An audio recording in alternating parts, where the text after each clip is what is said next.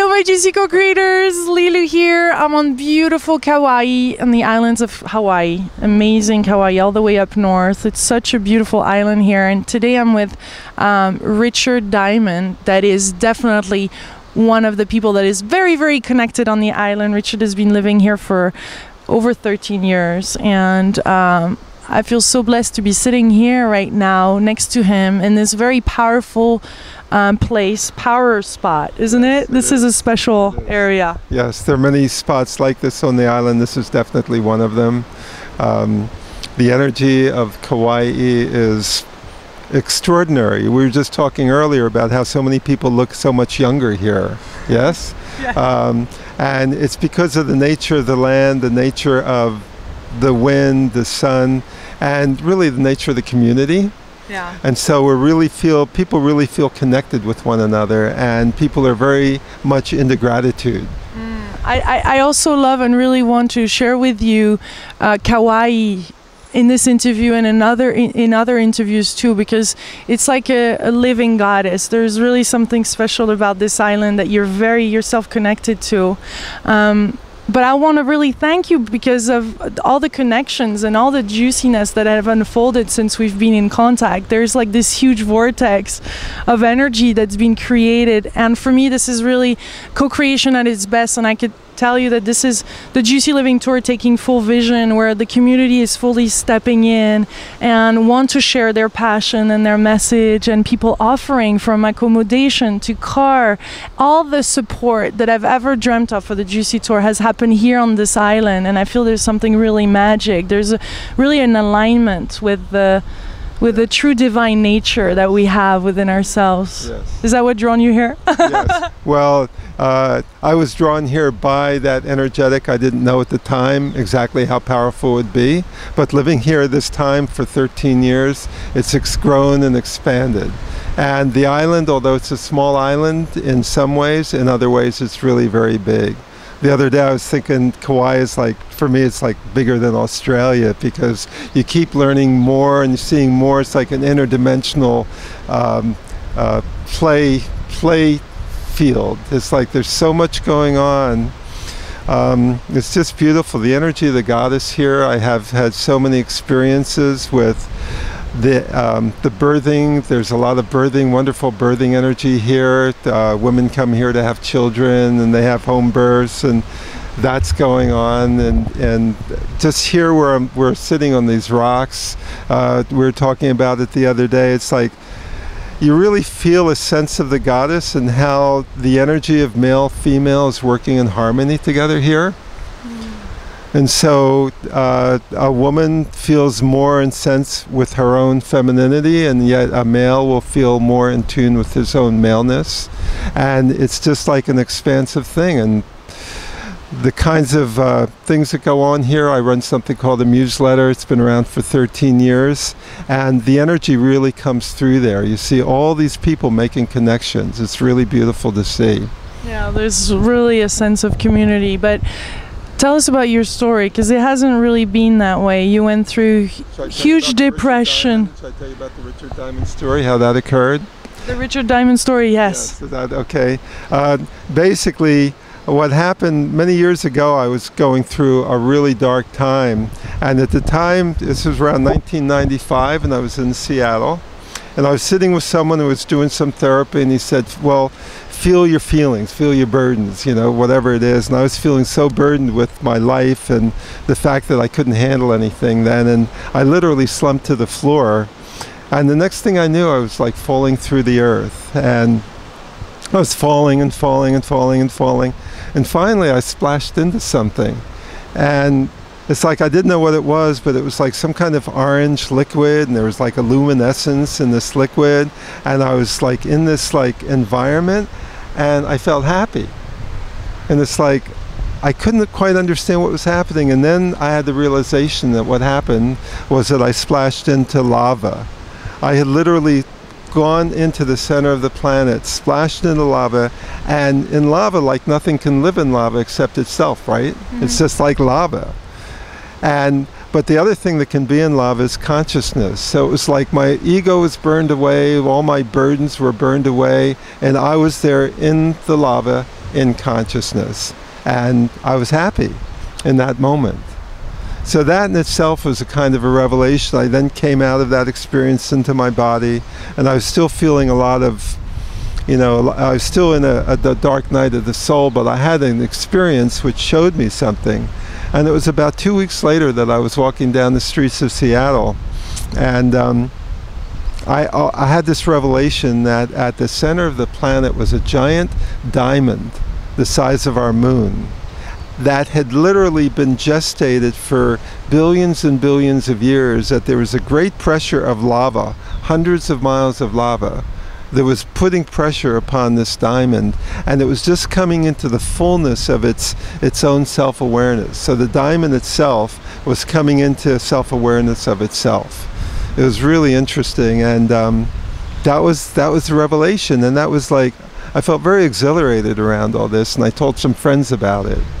And it was about a month later I got a call from some friends that said, check out Scientific American magazine, Science magazine. So I checked it out, and it turns out that there were these two scientists that were theorizing that at the center of our planet was a giant crystal the size of our moon that was actually rotating at a different rate of rotation than the planet.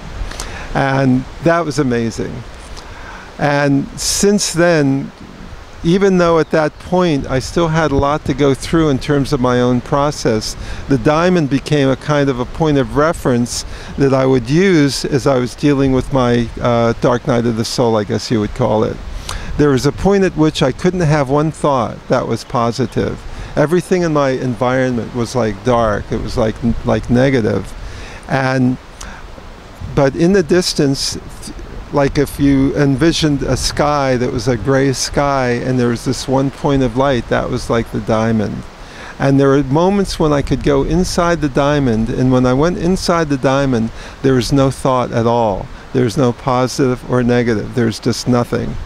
And that was a kind of refuge just to get away from this horrendous darkness that I was experiencing. And there were a lot of things that unfolded from that, but basically I came to Kauai in 1998. I left around 1999. I left to go back to Florida for about 6 weeks, and then somehow was able to find my way back here, and I was still going through a lot of my own process. And because of the experience that I had, my whole social network was just fractured. I had no friends. I just didn't have anything going because I was not very clear in my own mind. And I thought to myself, what am I going to do? How am I going to get like a network of friends again? I didn't know how I was going to get a social network. And the message that I got was, just stay in the center of the diamond. So in essence, that was my prayer and my meditation, to just stay in the center of the diamond. And that was around the year 2002 that happened. Shortly after that, the MuseLetter got started. And then here I am today. There's still doing it. I'm still in the center of the diamond, but I'm like, the MuseLetter is like a hub of information all over the island. It's got 2,000 people who are registered on the MuseLetter, mainly on Kauai.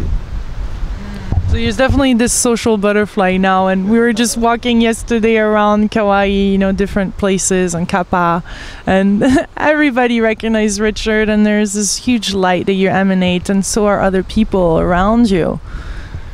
There's been, basically, as I was saying to you the other day, I was saved by the light. That's the only way I can put it. I'm not a walk-in, but it's almost like I am a walk-in. It's like whatever reborn. It was, it's like I was reborn in the light. And because of that, and by grace, I'm on this incredible island, and so many people, I feel, and I'm not the only one that feels, that Kauai is one of the great lights on the planet. And so the brightness of this island is just radiating out to the whole planet, whether it's through people writing stories, whether it's through an interview like this one, in so many different ways. And I know you're going to be talking to other people that in their own way will be expressing their light. I've had experiences here, like on this mountain. I don't know if you want to hear about this great mountain on the island. Yes. Is that good? Yeah. There's a mountain here called, it's called Sleeping Giant Mountain. And it's a very well-known mountain. It's not the largest mountain or the tallest mountain on the island, but there's just something about it that's really beautiful. I know people that have literally gone up the mountain to scatter ashes of their loved ones who have died, and they scatter ashes from the top of this mountain. And what happened was, a few years ago on Easter, I was feeling physically sort of low and still going through my thing.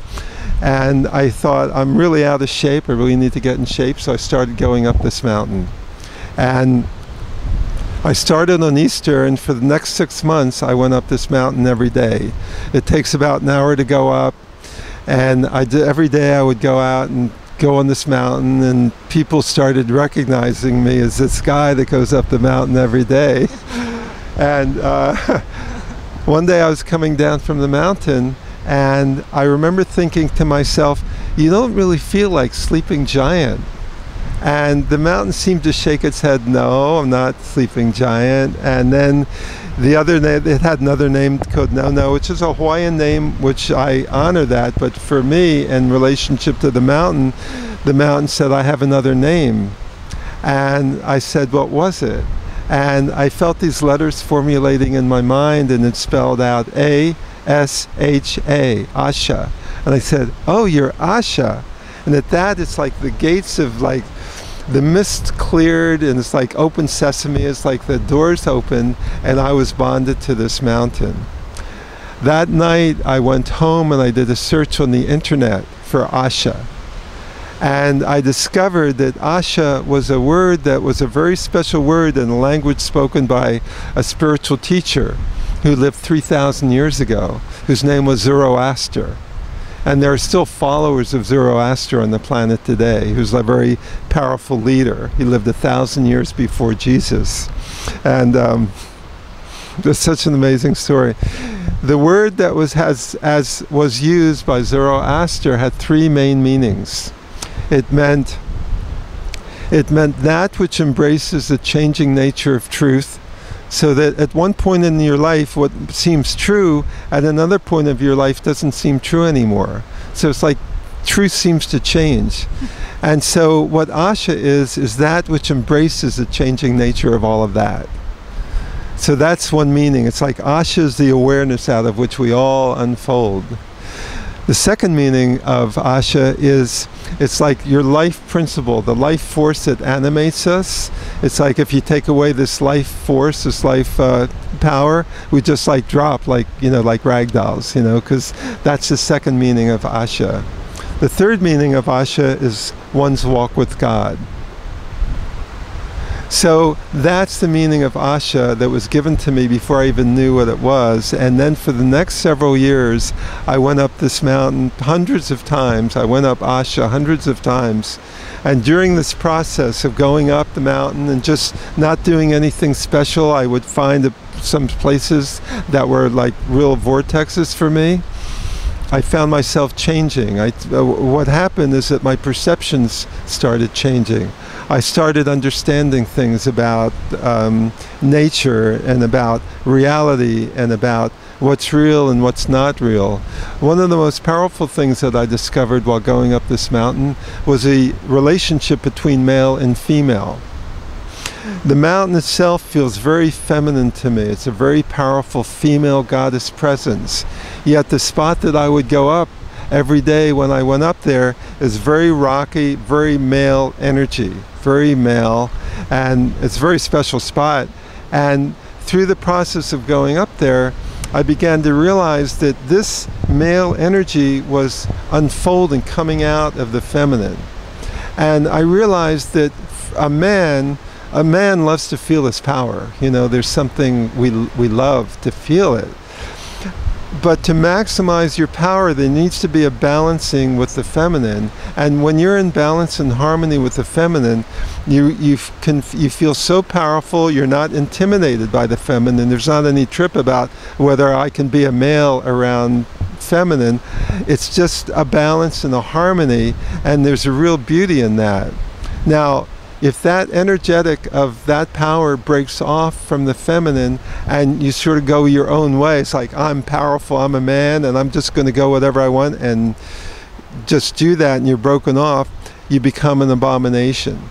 And a sign to me of like an abomination of male power is like GMOs, genetically modified foods, genetic manipulation, where you try to create other kinds of beings through genetic manipulation. Basically, when a male breaks off and becomes an abomination, he uses his mind to literally, he thinks he can create better than the universe that's already created and in harmony and growing. And in his attempt to create a better universe, he creates a nightmarish universe that ultimately will implode upon itself, and it's suicidal. Everyone dies. You know, the wars and all these, some of the horrendous things that are happening on the planet today are a function of that split, that separation.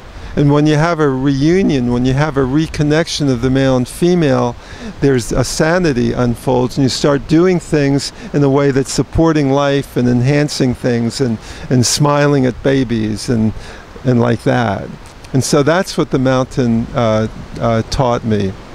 Tell us how we can really get into communication with, I was really interested when you start talking about the rocks, you know, and the mountain and your relation when you go to waterfalls, and there's something else that you see that some of us don't see. Tell us how this works. How do you enter in communication? How is it for you? Well, this is juicy. It's all about love. You know, it's all about love. When I see rocks, well, especially on the mountain, there's this one place I go to that are rocks. And there's this one particular spot that's like this big rock. It looks like a big head of a lion. And the lion looks like its head is bowed down and its hands are in prayer position. And so it looks like a lion literally that's praying. So I don't know if you've ever read Narnia. A lot of people have read Narnia. And in this book, it's a children's fantasy. And in this book, there's a character named Aslan. And Aslan is a lion, and he's like a Christ figure. He's a figure that helps the children make it through all these harrowing adventures. So I call this rock Aslan, the praying rock. And I was going up the mountain like for 2 years before I saw this particular configuration. And then when I saw this configuration, some incredible thing happened for me. I became aware, it was like I became aware of a being that became totally aware of its power. It's like one day you wake up and you realize, wow, I am like so powerful. And in that same moment of coming aware of this power, this being became aware of a power that was 1,000 million times greater than it was. And it was so impressed at the awareness of this great power in the cosmos, all it could do is go down in prayer. It's like, this is like way amazing. And it sort of goes down in prayer and it's like, thank you very much. And like, that taught me humility. Like to me, that was, humility is the recognition of your realization of your place in the universe. So in the one hand, we are like wondrous, powerful, incredible, creative beings. On the other hand, we're just one of many. And so we're all of that creation. And that was such a wonderful awareness that I walk actually with that awareness now in my life, because it's a kind of, it's the way that you enter heaven. You know, you can't take your ego into heaven. You can't take your ego into these higher places, these more exalted places that we love so much. And so when you're in the stance of just being reverent, it's like you can go anywhere. You can go anywhere in the universe. And that's how we can be in relationship to nature, so nature can speak to us. Yeah, so following up on that, and that was like my initiation into the power of the rock.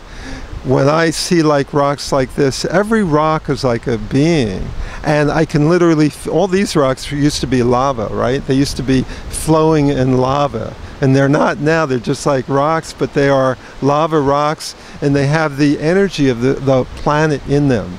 There's a power, there's a mana, there's an intensity in these rocks that are very, very wonderful. And if you approach it from the right way, like I like to walk on the rocks in my bare feet, And when I'm walking in my bare feet, it's like my feet are kissing the rocks, and the rocks are kissing my feet.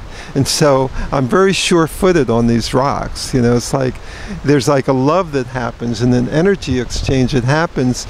And sometimes I'll lay on the rocks and feel the energy of the rocks all through my body. And it's like an energy of cleansing. You could literally feel the lava is like, it's sort of like, looks almost, if you look at it under a microscope, like the rocks, it looks almost like a beehive. And it's like, I have a visualization where this like a beehive is like taking out all the impurities of my body, of my psyche, and it's just a purification thing that I just do naturally. So I love to lie on like warm rocks especially, and you literally feel the energy coming up your body, coming into your spine, coming into your being, and you feel enlivened and you feel empowered. And it's all about love. And of course the Hawaiians, there's just so much around the power of the rocks. They would be the heiaus with these rocks that they would gather and have special ceremonies there. And even though these rocks are not like a heiau, in a sense for me it is. So every time I come down here and I don't just see like individual rocks, it's nice to be with individual rocks. I see a kind of a gestalt, I see a kind of a collective consciousness of the being of the planet. And just seeing that changes you. And it's changed me, and it continues to change me, because there's just a deepening effect that happens, and it ties into your relationships with yourself and with the people around here, because on one level or another, people are so powerfully affected by nature, and they honor nature. I discovered something incredible in the mountain. One day I was on the mountain and I was looking out at nature, and all of a sudden it's like I felt so much love coming to me from nature. It was like it filled me, and it almost burst through my body with all this love. And I felt like a king. I felt like royalty. And I realized that when you really tune into nature and you really communicate, nature loves us so much and honors us as royalty. We're like all royalty, and when you don't see that, or you're unwilling to see that, and you start treating nature like without respect, it's like you're putting yourself on the level of just like, you know, below an ant. You know, it's like if people really got it, and they really got the incredible love that's just waiting for them to be connected with in nature, their whole being would change, and they would no longer hate themselves inside, right? So many people don't love themselves. That would just like dissolve away, because all there is just a kind of flowing relationship of love that's happening between you and nature once you realize and you decide to enter into a state of reverence with nature. So I love that. We have to really engage, and this is a relationship. It's calling nature and starting to live that. I love also how you name what seems like things, and you make them alive. And also the whole Kauai becomes a goddess. Tell us about your relationship with this goddess. Who is she? Well, actually, she's showing up on the map when we look at it from the sky. Yeah? Yeah. It's sort of fun. Most people, even people who have lived here for a long time, haven't really seen this, but if you look at an overhead of Kauai, you can actually see a profile of the goddess in the island. And it's really, when I first saw it, it was like a revelation. And the way you see it, it's like there's a river on the east called the Wailua River, and where the Wailua River runs into the ocean, that's like the eye of the goddess. And if you go down to a town called Lihue, and right below Lihue there's a ring of mountains called I think it's called the Hoary Head Ridge Mountains, and it's in the form of a smile. And then go up a little bit further from there and you come to a harbor called the Wili Wili Harbor. And that's a peninsula that juts out into the ocean a little bit. That's the nose. So you have the eye and the nose and the mouth. If you go up a little bit further, you come to Kapa'a, which is a sweet little town a little bit south of Princeville, and that's the third eye. And then if you go up further, past a town called Kilauea and into Princeville, that's the crown chakra. And so that's the crown chakra of the island, and her hair goes all the way down from Hanalei down through Kikaha is the hair, and you can see the hair. And the most exciting part to me, of this for me, is when you look at the very center of the island, that's where Mount Waialeale is, which is one of the wettest spots on the planet. That's the pineal gland. Our pineal gland is located right at the center of our heads, and a lot of people feel the pineal gland is a gateway into higher dimensions, right? And so here you're looking at this island, and you're literally seeing the goddess and the pineal gland, and it's just beautiful. And Waialeale, all these rivers are spawned, come from Waialeale. It's like 7 navigable rivers on the island. And so you have conversations with this goddess on a daily basis? Yes. What does she tell you? What is she showing you? What has she shown you? One thing she's shown me, one thing she said to me is that, Richard, you need to know that you are so loved. You are so loved. And in that love, that's where you're going to gain everything that you've always wanted in your life. And this is not a matter of being self-effacing. Like if someone gives you a gift, receive the gift. Don't say, oh, I'm not going to take it because somehow it's better for me not to take it. You want to just receive the love and just keep receiving it, because her love is infinite. Look at what we've done to Mother Earth, right? It's just horrendous what's going on in so many ways. And in spite of that, she just keeps on giving. She keeps on giving, and she keeps on giving, because her givingness, her creativeness is eternal. I mean, the goddess, she creates stars. The stars come out of this creativity. And so she's like there's always this gratitude. I'm so grateful to be here. I'm so grateful for this communication with you.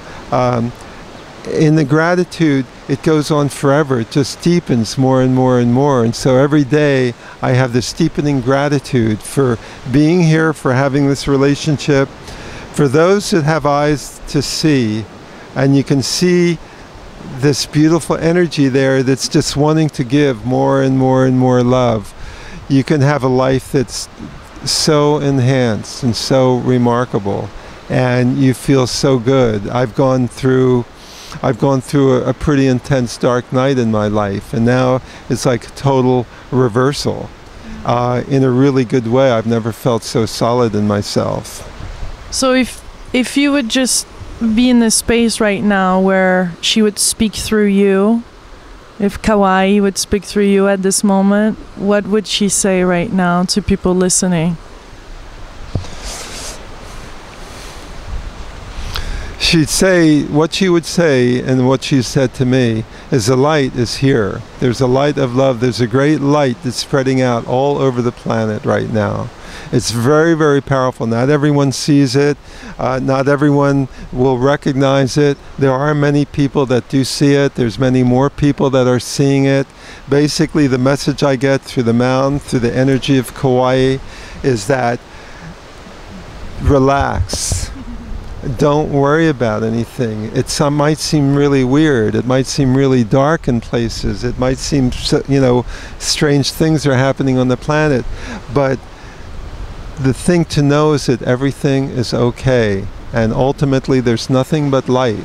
And eternally, and this is something that's really so important for me, and what the message that I continually get is that when all is said and done, there's only expanding love. There's eternity of love expanding forever. That's where we came from, and that's where we're coming to. And here on this plane of consciousness, and Kauai is, God, when I look at Kauai, like in my mind, I see a nova. It's like a nova that's unfolding. And Diamond wasn't my given name. I take Diamond on because I love the idea of a diamond star. And in a sense, the Earth itself, Mother Earth, is giving birth to a diamond star. It's giving birth out of everything that's happening. Is coming a light that's so extraordinary, and it's really good to relax and allow yourself to come into this warmth, into this lovingness, and insist that to really see that. And in that seeing it, your life can be transformed. You don't need to worry anymore. It really, everything is okay. This was such a juicy moment, Richard. Thank you so much. Many of us here feel like we're spokesmen and spokeswomen. It's not like I need to be on any kind of like soapbox or get up and talk in front of people or anything like that, because the truth of what's occurring is so big and so wondrous that when you can turn to that truth and be with that, it's like Abraham calls it the vortex. It's like being in the center of well-being, and out of that comes this incredible creativity and also incredible compassion and the willingness and the ability to be with people in a whole different way that's creative and will support the planet and all of us to come into a whole new dimension of being where and there's no end to it. Love is not boring. You know, lack of war and conflict in the way we see on the planet is not boring. It's like the most exciting thing that I can imagine. And eternity is not boring. It's like an endless, you can't really put words to it, but it's like an endless expansion of exhilaration and love that our minds, our hearts can understand it. That's really important to know. Our hearts can, the ego can't really understand this, but our hearts can. And so we just stay in our heart and we just allow ourselves to move into this magnificent expansion of being and love that basically goes on forever. It's really wonderful to be sitting here talking with you. So I'm really honored. Thank you, Libby. Thank you for creating this moment, co-creating this moment. Thank you for the co-creation of this moment. I'm like really honored and grateful in this perfect place where I love to come all the time, in these rocks. Thank you, and that's what exactly the tour, the Juicy Tour, is all about. And I love sharing these beautiful stories with everybody watching right now. I know you feel blessed, and take all this love that was just being shared and all this information into your heart, and that should that bring light and joy and fun. And we're sending you lots of love and light from this beautiful place of Kauai. Lots of love and light. Aloha. Aloha.